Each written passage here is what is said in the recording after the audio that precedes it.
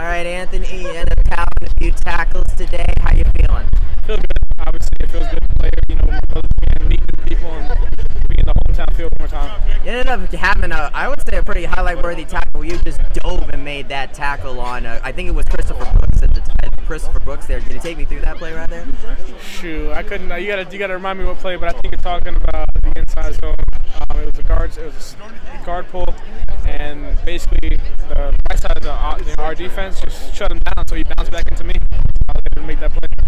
So what can you tell me about what was it like to be playing out here at the Bounce House for one last time?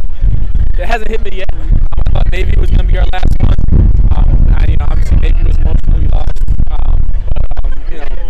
Being out here one more time, it just feels great. And like I said, meeting new people, playing with new people, and being able to play with Camden, Sam, all those guys again, it just feels great. What's the next step for you? Well, we'll see. I'm going to train for Pro Day and see what happens from there. What are you taking away from your time in the Hula Bowl? Always stay ready. I think that's the biggest thing. I wasn't expected to be here, you know what I mean? And I just had to stay ready no matter what. Considering you weren't expected to be here, and you were up there for, I was following Stat Tracker, and you were up there for some of the most tackles on the team for the whole game. What did it mean to you to be able to do kind of what you did after so little practice time? It just shows that I can play whenever, obviously, but obviously to me, like, the stat sheet isn't like the biggest thing. I wanted to win, that's the biggest thing. But being able to actually produce, hopefully that shows other people that listen, like I can be a part of your team and be. Do you think you had a bit of an advantage today, being that you were playing in your college stadium?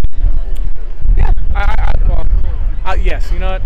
Being able to get used to this, field. I heard a lot of players saying the field was either too soft or they just couldn't get out there. Be playing for the past 6 years on here. I got a home field advantage. You got a little blood on your jersey that year. Is there something else? I couldn't tell you. I got cuts all over my hands. You know what I mean? So O-line, D-line is just dirty in there. All right. So what do you want to?